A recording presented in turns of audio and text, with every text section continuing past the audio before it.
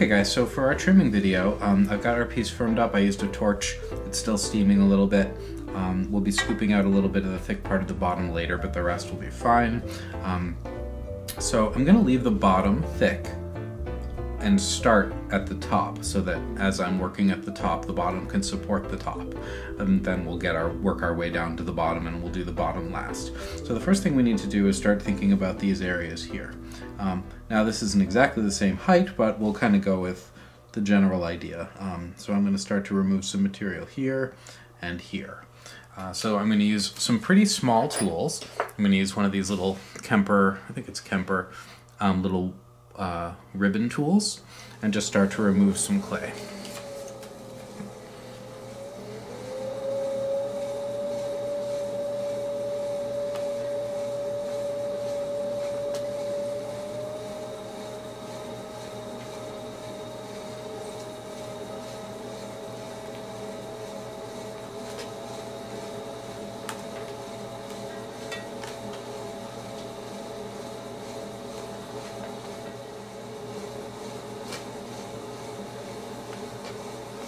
So, sort of determining where this is ended up being just a hair shorter, so I'm just going to go like this. But I needed to first determine kind of like where this division is here, so that I can work this curve down in and back out to that point. So I'm going to move that down just a little bit more to maybe about there.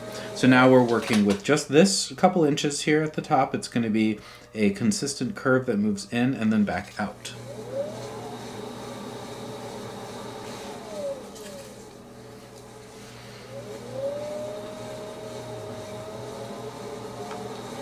This is like the magic of throwing solid, right? You can make this thing as narrow as you want, as long as you fire it on a level shelf and aren't firing it to the point of being like completely glassy. You can really get any profile you want by throwing solid.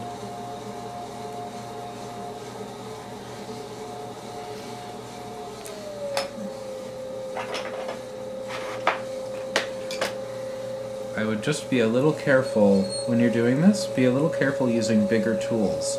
The wider the blade of the tool, or like the more tool is touching the clay at any one time, the more resistance you're placing on the wall, and if it hasn't been setting up for hours, you may end up with a problem there. So just be careful, don't use really big tools.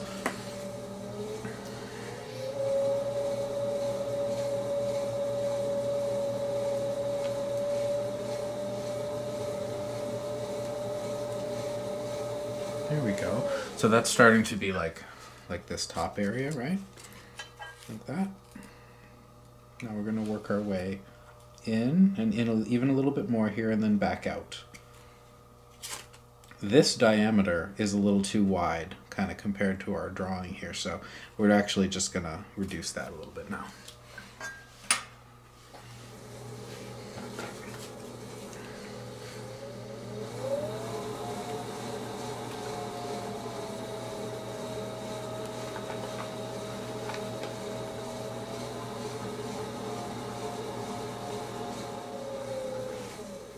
Okay, so now we've come to this point where we have, this is like our ball, right? Our little volume down here.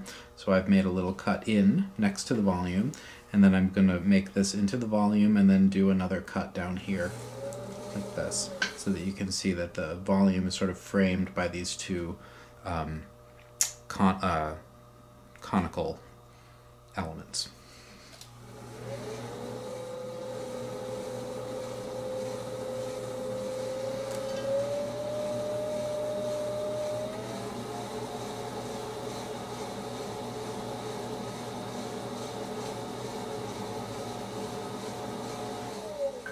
There we go. That wasn't too hard.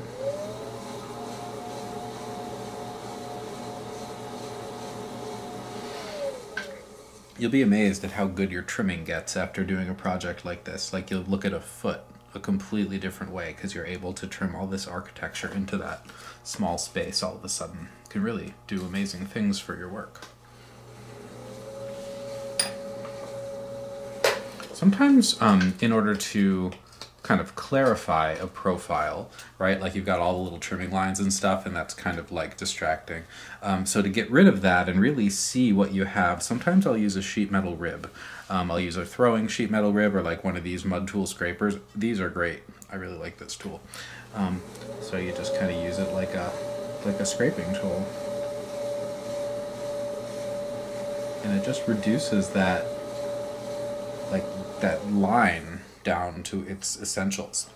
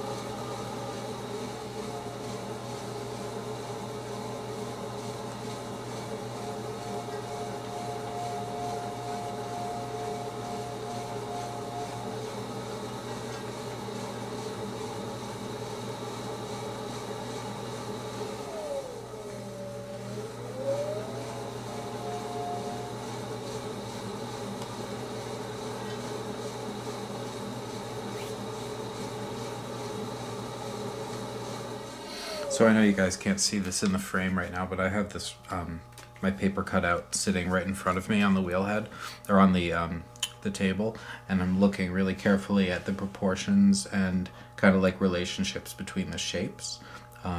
So I was just working in here a little bit because you can see this is like getting on towards being fairly flat here, like it moves in before it comes up and back out. So I was just kind of removing a little bit of that material.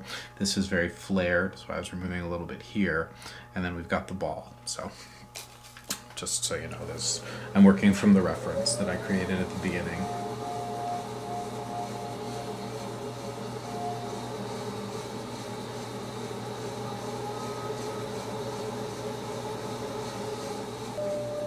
Okay, so the next thing to do here is we need to define where this change in direction is going to happen. So I'm going to actually move it up a hair. So it's going to be like right here. So I'm going to put a banding line there. And then I know I'm going to come in and then back out to that line, which means I'm going to be removing a bunch of material in here. Then I'm going to remove a bunch of material in here because this is fairly narrow. This is narrower than it is up here. So we're going to waste in right here quite a bit. So now that this part is fairly figured out, I'm going to address these areas down here. So again, I'm using a very small tool on a fairly large piece. And I just want to emphasize why that's a good idea. So this puts a really, really small amount of drag on the piece. Like a really wide-bladed tool like this puts a lot of drag on the piece. So if you use less drag, you're less likely to pull the piece off the bat, twist it, catch, you know, all kinds of terrible things can happen. So small tools for this.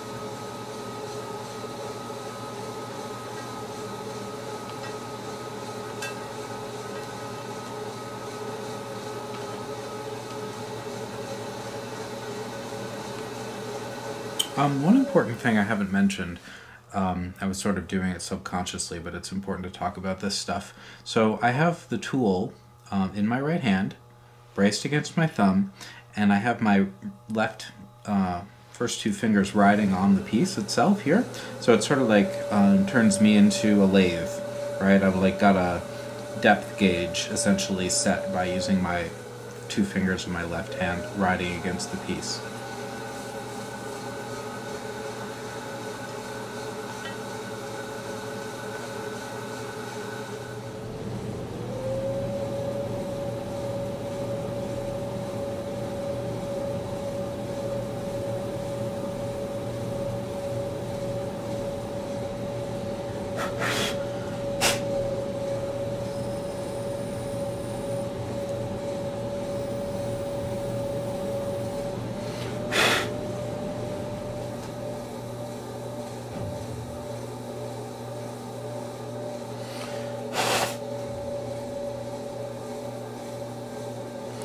So I've just trimmed out the interior of the top of the candlestick. The kind of average diameter right around this center area is the 7/8 I was talking about, so it's tapered, and so is the candle, so that sort of works out pretty well. It means that the candle can land in the opening and sort of seat itself.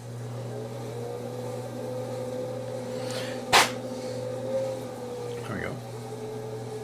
So the only diameter that we really need to be concerned about right now in terms of like pottery thicknesses is right under this area, and we're going to remove that at the end. So the rest of the piece is like under an inch. You'd want to fire this, you know, like on a slow bisque cycle after some long drying time, but generally it's just not really a big issue because the diameters aren't real thick.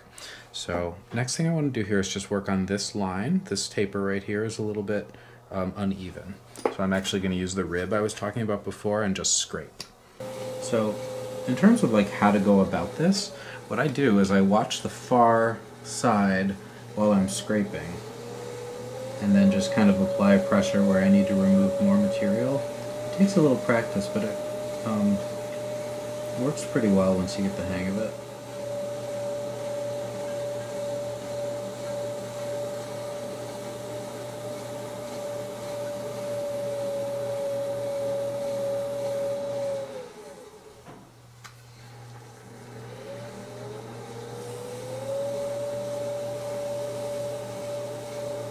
Another thing is, so I sharpened this a little bit, but if you aren't able to get a good cutting edge happening with your any scraping rib, bend it slightly, and that will give you a little bit more kind of like dig into the surface. Like that, and then you just kind of get those nice little curls coming off, so it's just a slight bend, and I'm holding it the same way I normally do, just thumb in the center and spread the fingers out, but that little bit of curve lets you kind of bite in a little bit.